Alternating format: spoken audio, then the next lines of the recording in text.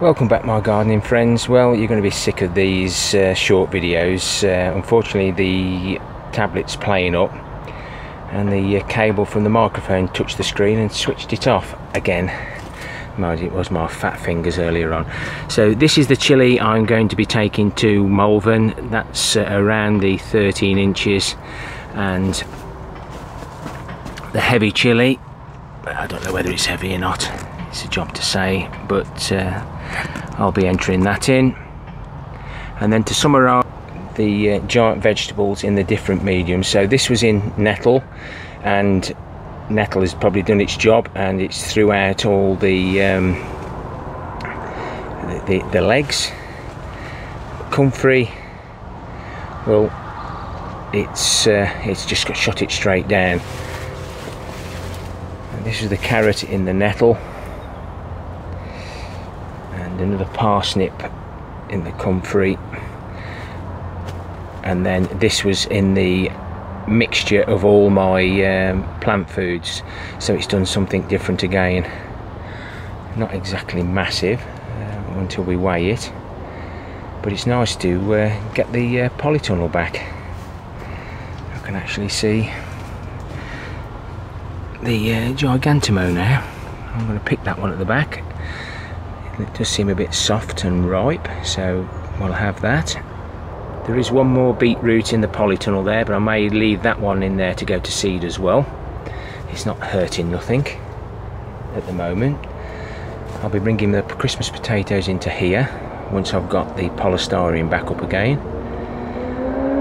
But yeah, everything else will be picked on the day, the chili on the Friday morning, and the heavy chili, so long and heavy chilies will be picked Friday morning. We'll make our way down to Malvern during the morning into the afternoon,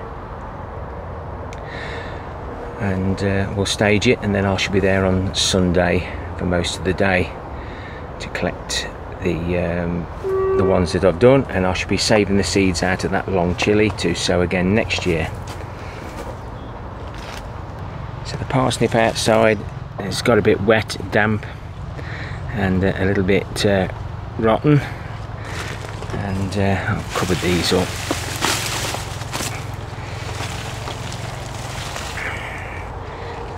The carrot, which isn't bad at all, so we'll be seeing how that one does. And then we've got the giant beetroot, which isn't a giant as such, not compared to everybody else's, but that's for my first attempt. I think I've done quite well.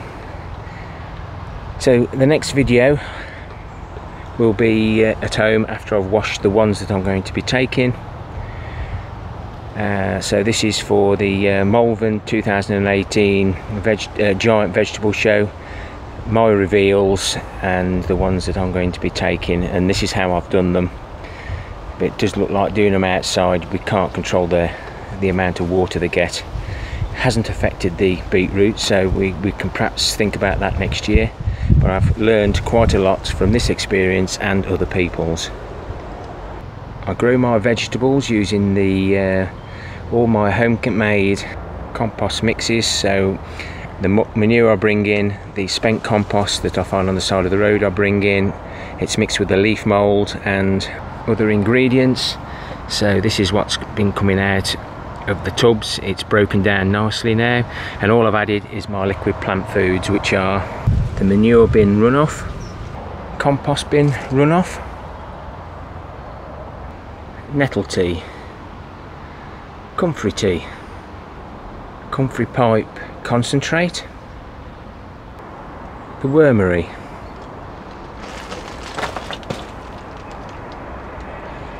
banana liquid concentrate,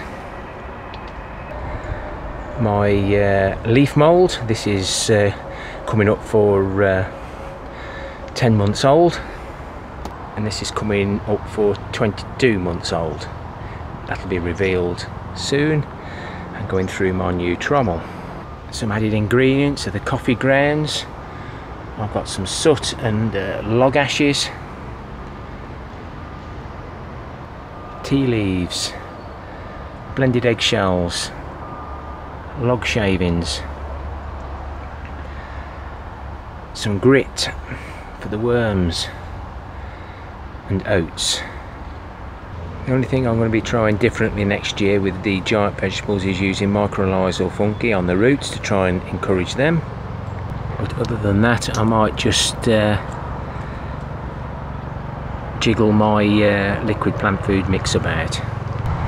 My new pallet bin is coming together nicely, so that's spent compost, and I'll get some more manure now, and the manure can go straight into here, and I'll have some nice fresh ingredients ready perhaps next year for all my growing on the cheap.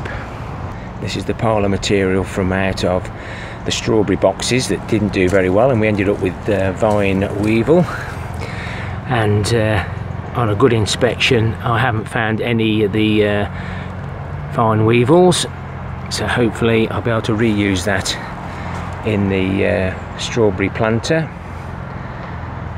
with a few more added ingredients. I've got my polytunnel back.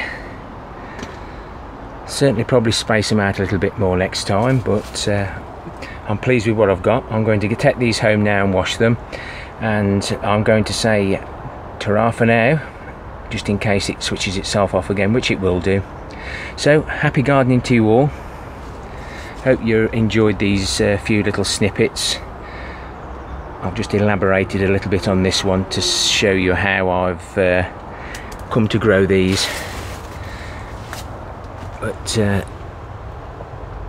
this is all my homemade stuff,